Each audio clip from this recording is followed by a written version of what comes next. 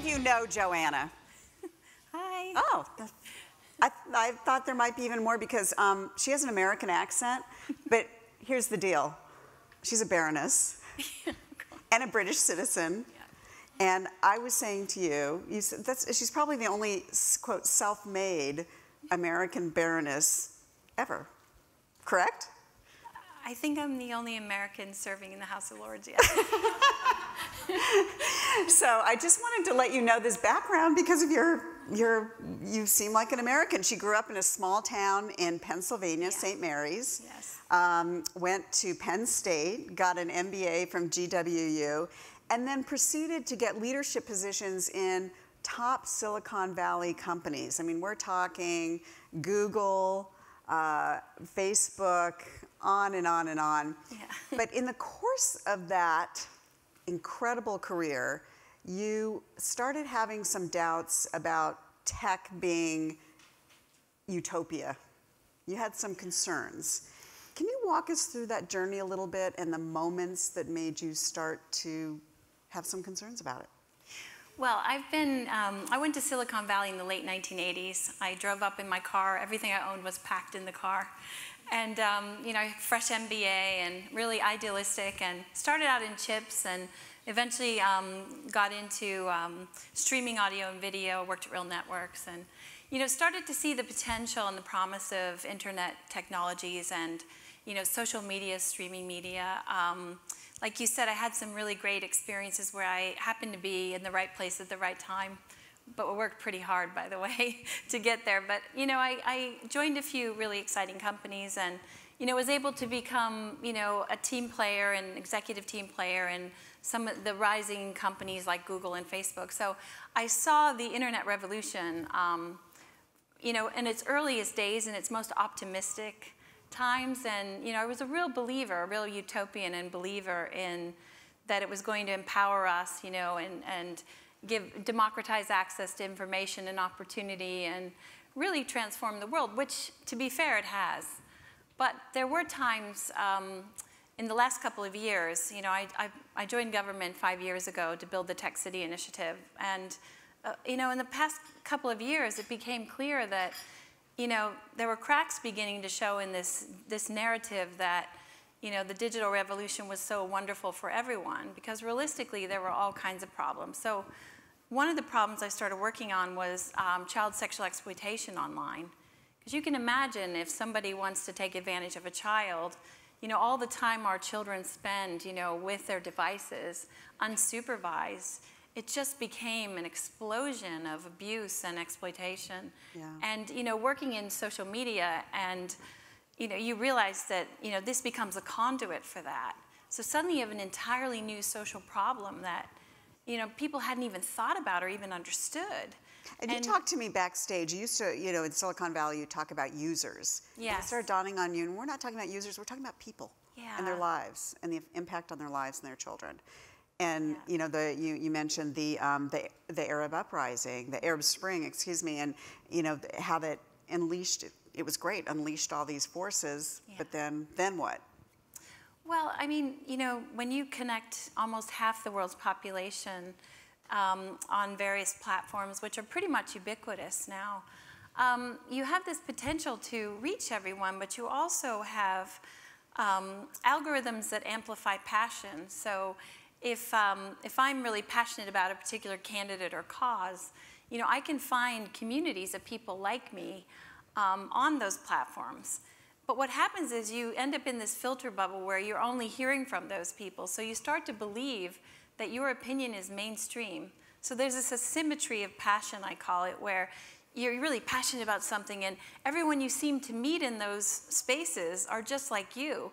So suddenly there's perception that, you know, things are not really as they seem, which is why, you know, we find now that people are receptive to things like misinformation and fake news, because they're only sharing it with people that are like them. Now, those algorithms are great when you're trying to serve the right ad to the right person at the right time. Right. But realistically, when, you know, when it ends up reinforcing bias and normalizing, you know, hatred, it becomes a really big issue. So you left a government post to join a company that is dedicated to AI, which doesn't that raise some of the same concerns or similar concerns? What's going through your head about that? You know, I think that I say that the internet, the digital revolution was almost like a dress rehearsal, you know, for what's coming, because artificial intelligence will, you know, change our lives in ways that we don't even really truly understand. I mean, I just came from a conference called Cognition X, which is an AI festival. There's over 7,000 people there, and everyone's trying to, you know, engage with this community and really understand what has to be done to ensure that you have an ethical society where artificial intelligence is pervasive. Like right now, for instance, if you, all of your sort of credit history and your experiences, you know, your insurance and your claims and all that stuff becomes public information to someone. Right. And you can imagine if you went online and you tried to, we were just talking about insurance, if you went online and you tried to get an insurance policy and you didn't get it, well, you really wouldn't have any, if a machine is making that decision, that machine could decide that for whatever reason you're not worthy of that. And then you don't have any recourse. You don't have recourse. You know, and then suddenly, you know, you might have to get very expensive insurance, and that affects your, you know, your livelihood. And so we could have a situation, that's just one example of where, you know, machines are making decisions about people, excluding us or exhibiting bias in a way that, you know, could really impact people's lives. And that's just one example. And so I want questions, start raising your hands. I want to bring in the audience. Let's turn to the benevolent form of AI in medicine. Yes. What are the great potentials coming down the pike on that? Well, the one thing that's really exciting about artificial intelligence is how much data there is out there that's not being used or that's not being assembled in any meaningful way. So when you think about something like drug discovery, you know, there's a lot of immensely talented scientists in the world and companies working to find cures for diseases and treatments for disease, I should say, drugs and treatments. But each researcher takes their unique experience and the knowledge that they have, and they can read as much as they possibly can, but there's no way they can, you know, assemble all that information and look for clues and patterns in that data that might, you know, give you a new indication that, or a new target or a new compound that might, you know, lead to the next drug that comes out on the market. So what we're trying to do is we're taking all of the scientific data we can assemble, we're making sense of it, you know, creating logic and the algorithms around that to make it useful to researchers so that they can test hypotheses and, you know, look for faster ways to move these hypotheses to drugs to actually get them into the market. So we work on everything from data ingestion all the way to where you develop and test a drug. Questions about AI or innovation? Yes. Okay. Hi. Hi. Hi. Nice to meet you. Introduce yourself. My name is Sigrid Johannessen. I'm a counselor for innovation now at the Dutch Embassy in Washington. We worked together in the past. Yes, yes. So it's an honor to see you here. Nice to see you. The role of government is very important, I think, in this, to manage AI into the right direction, whatever that might be. Consider your different backgrounds. What are your views on this topic? Well, you know, I think that you're absolutely right. So one of the things that happened at the end of last week is I noticed that Google announced that their AI principles, which I thought was a really welcome thing. What they were saying is what their beliefs were and how they thought they would develop their products, you know, considering the concerns that, you know, societal concerns around artificial intelligence. And most importantly, they said what they wouldn't do, what lines they would not cross. And that's a good development, but as you said, it's not going to be down to one company, and it's also not going to be down to one government. So it's not one company, one organization, or government that has to look at this. It has to be all of these organizations coming together in some ways.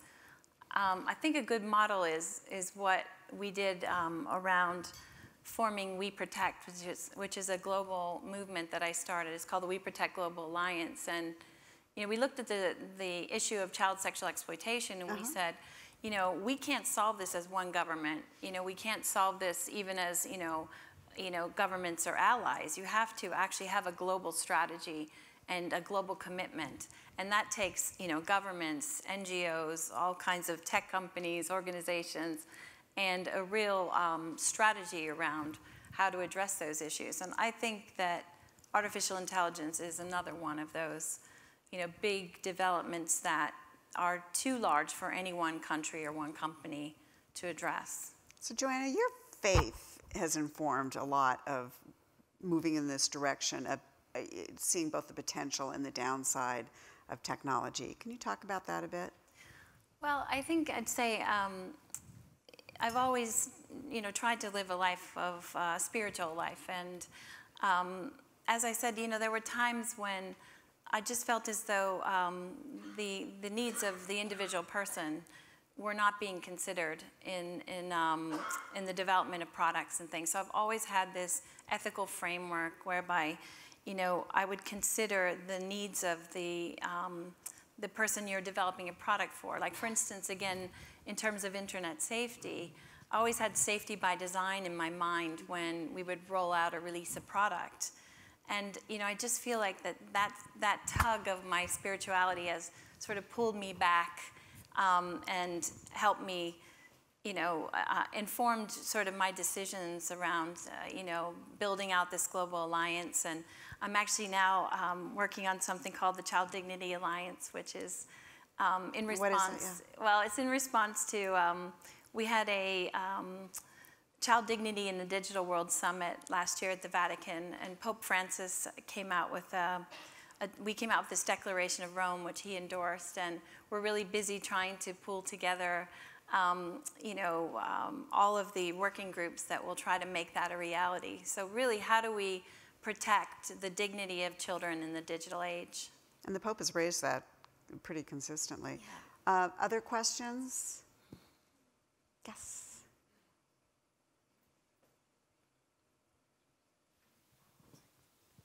Hi. Sorry. Claire Skinner from Hydrogen Struggles. You talked about the opportunities to connect half the world's population.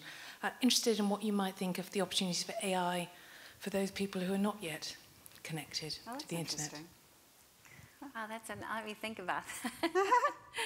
Well, first of all, you have to have the connection in order to really participate. And I think that we're not finished yet on that. I think, half the world's population might be connected, but, without that internet device, when you think about it, without that, you really have no opportunity. So you could easily see that, people would be left out. So, whatever you do beyond that is really difficult to empower them and give them opportunities. But I have seen artificial intelligence used in the area of food security, and also sort of applications and things that will identify what crops to plant and when, and the possibility of weather-related issues and how that might inform. That's a perfect example decisions. Of AI using, in remote areas. So it's not really about their connection, but there would be like one mobile phone in a village that was getting that information, and then enabling that entire community to benefit from that. So you still have to have the connection, though. So I know you're brand new at this job, but where do you see AI helping most in medicine? Do you see it and can you talk about particular diseases or drugs, or where are we going to see the next leaps and bounds? Well, we don't talk about particular drug programs, I think, because until you reach the actual trial stage, you don't want to talk about that because you don't want to give false hopes to patients. But we have talked about a lot of research projects that we're doing with ALS and Parkinson's and some other really, difficult to treat diseases. And, I really have hope that the answer is out there. It's somewhere in the data, and you just have to find the right connections to make that happen. But I do firmly believe that there's still this strong need for human augmentation of the process of artificial intelligence. Like the interaction between the technology and the scientists is what is really inspiring to me. Because you can have the best tech in the world, but if you don't have someone to interrogate those results and to use their brains to augment and feed back into that process, that's where the magic happens. And you're citing, when you talk about ALS and so forth, these are neuro diseases that really have become very, very difficult nuts to crack. Is that where you have the most hope right now? Yeah, I think, those are, like I said, they're research projects at this point. We're not at the stage where, but I do think that the figure I've read is that there's 8,000 diseases that don't really have any treatment. So we've got a lot of work to do. 8,000. So Joanna, final words, what would you say to this audience about, and you said it to me backstage, about when you look at artificial intelligence, how should we be thinking about it? Now that we've been through the digital age and we've seen the ups and the downs of that? Well, I think we have to have our eyes wide open. I think, the potential of artificial intelligence to transform our lives in so many ways it's obvious. You read about it every day. When you think about someone who's had a car accident and they can use augmented reality and, AI applications to understand how the human mind connects with an artificial limb. I mean, that's a really exciting development. Mm-hmm. Or, or you can use artificial intelligence to monitor your body so that you might be informed that you could potentially suffer from a heart attack. I mean, that's incredible, right? I mean, there's so many positives, but we have to be cognizant of the fact that, we have always been the creators of technology, but now this technology is so powerful that it creates itself. Right. And so, you have to be wary of that and realize that, understand that there will be things that you won't completely understand. Well, Joanna, that industry, AI, is lucky to have you as a moral compass. Thank you so much. Thank you very much. Thank you. So great. Thank you.